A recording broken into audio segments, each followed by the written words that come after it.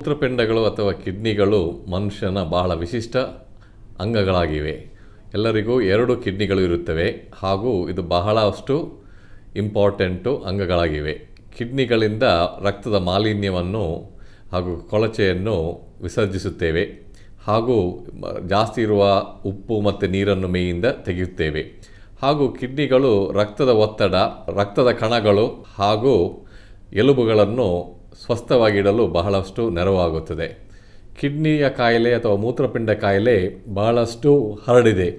ಇದಕ್ಕೆ ಮುಖ್ಯ ಕಾರಣಗಳೇನೆಂದರೆ, ಒಂದು, ಜನರಿಗೆ ಇದರ ಬಗ್ಗೆ ಅರಿವಿಲ್ಲ ಹಾಗೂ ಮೂತ್ರಪಿಂಡ ಕಾಯಿಲೆಗಳಿಗೆ ತುಂಬ ಕಾರಣಗಳಿವೆ. ಅದರಲ್ಲಿ ಮಧುಮೇಹ ರೋಗ ಅಥವಾ ಡಯಾಬಿಟೀಸು ಮತ್ತು ರಕ್ತದ ಒತ್ತಡ ಭಾಳಷ್ಟು ಇಂಪಾರ್ಟೆಂಟ್ ಕಾಯಿಲೆಗಳು. ಬೇರೆ ಇನ್ನಷ್ಟು ಕಾಯಿಲೆಗಳಿಂದಾಗಿ ಕಿಡ್ನಿಗಳು ಫೇಲ್ ಆಗುತ್ತವೆ. ಕ್ರಾನಿಕ್ ಗ್ಲೊಮರುಲರ್ ನೆಫ್ರೈಟಿಸು, ಕ್ರಾನಿಕ್ ಇಂಟರ್ಸ್ಟಿಷಿಯಲ್ ನೆಫ್ರೈಟಿಸು, ಕಿಡ್ನಿಗಳಲ್ಲಿ ಕಲ್ಲು, ಇನ್ಫೆಕ್ಷನ್ನು ಹಾಗೂ ಅನಾವಶ್ಯಕ ಡ್ರಗ್ಗಳು ಅಥವಾ ಮೆಡಿಕೇಷನ್ ತಗೊಂಡ್ರೂ ಕಿಡ್ನಿಗೆ ತುಂಬ ತೊಂದರೆ ಬರುತ್ತೆ. ಮಧುಮೇಹ ರೋಗ ತುಂಬ ಹರಡಿದೆ. ಇವಾಗ ಇನ್ನೊಂದು 10-15 ವರ್ಷದಲ್ಲಿ ಭಾರತ ದೇಶವು ಮಧುಮೇಹದ ವರ್ಲ್ಡ್ ಕ್ಯಾಪಿಟಲ್ ಆಗುವ ಸಂಭವವಿದೆ. ಮಧುಮೇಹ ರೋಗ ಜಾಸ್ತಿ ಹರಡಿರುವುದರಿಂದ ಕಿಡ್ನಿ ರೋಗನೂ ಜಾಸ್ತಿಯಾಗಿ ಹರಡಿರುತ್ತದೆ. ಕಿಡ್ನಿ ರೋಗಗಳು ಹೆಚ್ಚಾಗಿ ಏನೂ ಚಿಹ್ನೆಗಳು ಇರೋದಿಲ್ಲ. ಹಾಗಾಗಿ ಕಿಡ್ನಿ ರೋಗ ಇರುವ ಪೇಷಂಟ್ಸಿಗೂ ಹಾಗೂ ಅವರನ್ನು ನೋಡಿರೋ ಡಾಕ್ಟರ್ಸಿಗೂ ಕಿಡ್ನಿ ರೋಗ ಇದೆ ಅಂತ ಗೊತ್ತಾಗುವುದಿಲ್ಲ. ಇದರಿಂದಾಗಿ ಕಿಡ್ನಿ ರೋಗ ಪತ್ತೆ ಹಚ್ಚುವುದು ಭಾಳ ಕಷ್ಟವಾಗುತ್ತದೆ ಹಾಗೂ ತುಂಬ ಲೇಟ್ ಸ್ಟೇಜಸಲ್ಲೇ ನಾವು ಅದನ್ನು ಡಯಾಗ್ನೋಸ್ ಮಾಡುತ್ತೇವೆ.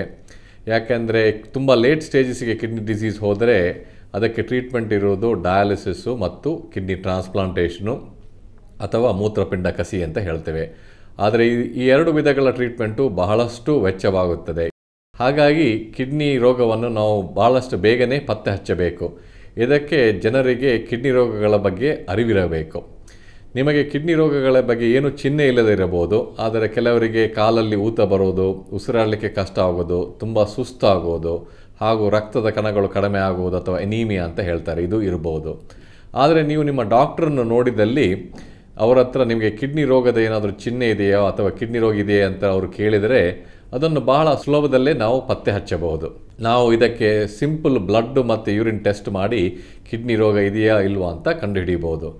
ಇದಕ್ಕೆ ಕ್ರಿಯಾಟಿನಿನ್ನು ಮತ್ತು ಬ್ಲಡ್ ಯೂರಿಯಾ ನೈಟ್ರೋಜನ್ ಅಂತ ಹೇಳ್ತಾರೆ ಹಾಗೂ ಯೂರಿನಲ್ಲಿ ಆಲ್ಬ್ಯೂಮಿನ್ ಮತ್ತು ಪ್ರೋಟೀನ್ ಇದೆಯಾ ಅಂತ ನೋಡ್ಬೋದು. ನಾವು ಈ ಕ್ರಿಯಾಟಿನನ್ನು ಕಿಡ್ನಿ ನಂಬರ್ ಅಂತ ಹೇಳಿ ಒಂದು ನಂಬರನ್ನು ಕಂಡು ಹಿಡ್ಕೋಬೋದು. ಈ ಕ್ರಿಯಾಟಿನಿನ್ನು ನಿಮ್ಮ ವೆಯ್ಟು ಮತ್ತು ಏಜು, ಸೆಕ್ಸ್ ಗೊತ್ತಿದ್ದರೆ ನಿಮ್ಮ ಕಿಡ್ನಿಗಳು ಎಷ್ಟಷ್ಟು ಕೆಲಸ ಮಾಡುತ್ತವೆ ಅಂತ ನಾವು ಸುಲಭವಾಗಿ ಪತ್ತೆ ಹಚ್ಚಬಹುದು. ನೀವು ಹೇಗೆ ನಿಮ್ಮ blood sugar, blood pressure, cholesterol check ಮಾಡ್ತೀರಾ, ಹಾಗೆ ನಿಮ್ಮ ಕಿಡ್ನಿ ನಂಬರನ್ನು ಚೆಕ್ ಮಾಡಬೇಕು. ಯಾಕೆಂದರೆ ಕಿಡ್ನಿ ರೋಗಗಳು ಸುಲಭವಾಗಿ ಪತ್ತೆ ಹಚ್ಚಬಹುದು. ಅರ್ಲಿ ಸ್ಟೇಜಸಲ್ಲಿ ನಾವು ಕಿಡ್ನಿ ರೋಗವನ್ನು ಪತ್ತೆ ಹಚ್ಚಿದರೆ ಅದನ್ನು ಕ್ಯೂರ್ ಮಾಡಬಹುದು ಹಾಗೂ ಅದು ಮುಂದುವರಿಯದಂತೆ ನೋಡಿಕೊಳ್ಳಬಹುದು. ಇದನ್ನು ಭಾಳಷ್ಟು ಸುಲಭ ಕ್ರಮಗಳಿಂದಲೇ ನಾವು ಮಾಡಬಹುದು. ಒಂದು, ನಿಮ್ಮ ಬ್ಲಡ್ ಪ್ರೆಷರ್ ಅಥವಾ ರಕ್ತ ಒತ್ತಡ ಹಾಗೂ ನಿಮ್ಮ ಮಧುಮೇಹ ರೋಗವನ್ನು ಭಾಳಷ್ಟು ಕಂಟ್ರೋಲಲ್ಲಿ ಇಡಬೇಕಾಗತ್ತೆ.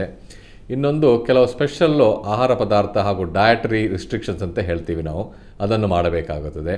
ಹಾಗಾಗಿ ನೀವು ಕಿಡ್ನಿ ರೋಗವಿದ್ದರೆ ನಿಮ್ಮ ಡಾಕ್ಟ್ರ್ ಹತ್ರ ಯಾವ ಥರ ಡಯಟ್ ತಗೊಳ್ಬೇಕು ಅಂತ ಕೇಳಿದರೆ ಅವರು ಅದಕ್ಕೆ ಬೇಕಾಗಿರೋ ಡಯಟ್ ಕೊಟ್ಟಿರ್ತಾರೆ.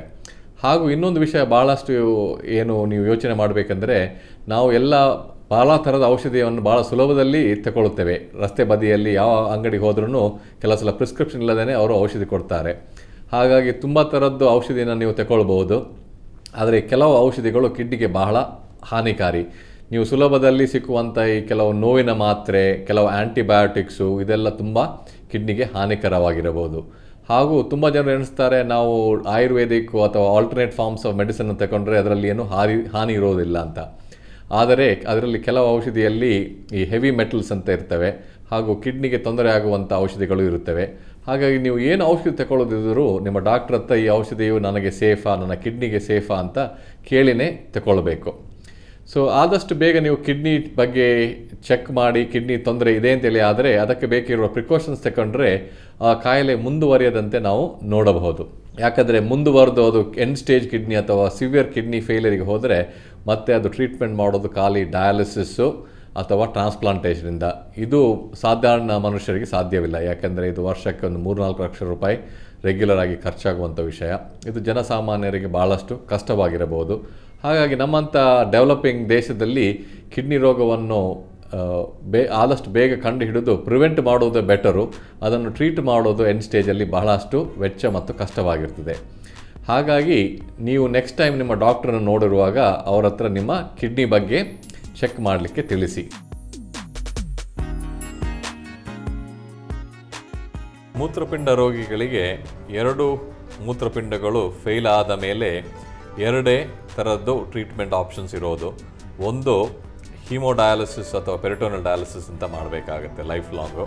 ಇಲ್ಲ ಅಂದರೆ ಪಿಂಡ ಕಸಿ ಅಥವಾ ಟ್ರಾನ್ಸ್ಪ್ಲಾಂಟೇಷನ್ ಮಾಡಬೇಕಾಗತ್ತೆ. ಇವಾಗ ನಾವು ಹೀಮೋಡಯಾಲಿಸಿಸ್ ಬಗ್ಗೆ ಸ್ವಲ್ಪ ನೋಡೋಣ.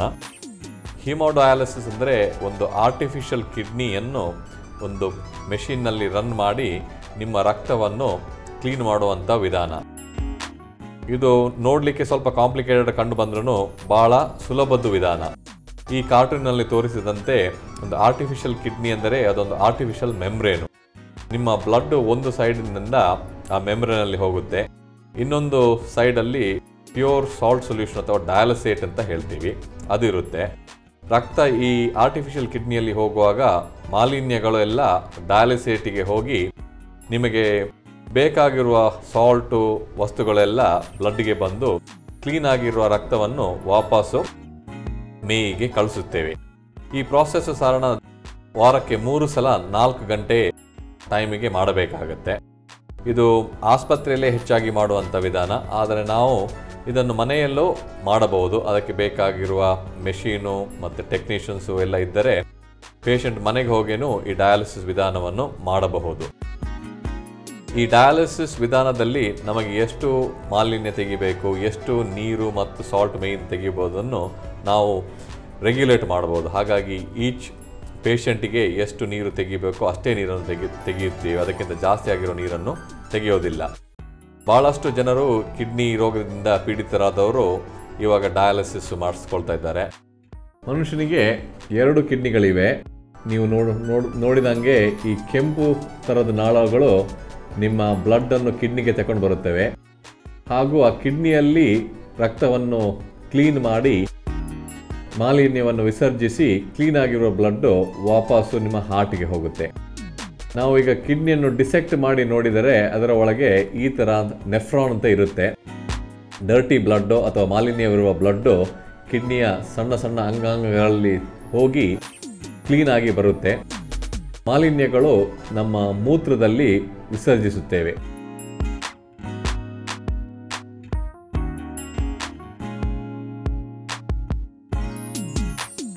ಕಿಡ್ನಿಯಲ್ಲಿ ನಮಗೆ ಜಾಸ್ತಿ ಆಗಿರುವ ನೀರು, ಉಪ್ಪು ಮುಂತಾದ ಪದಾರ್ಥಗಳನ್ನು ದೇಹದಿಂದ ಹೊರಗೆ ಹೋಗುವಂಥ ವಿಧಾನವಿದೆ.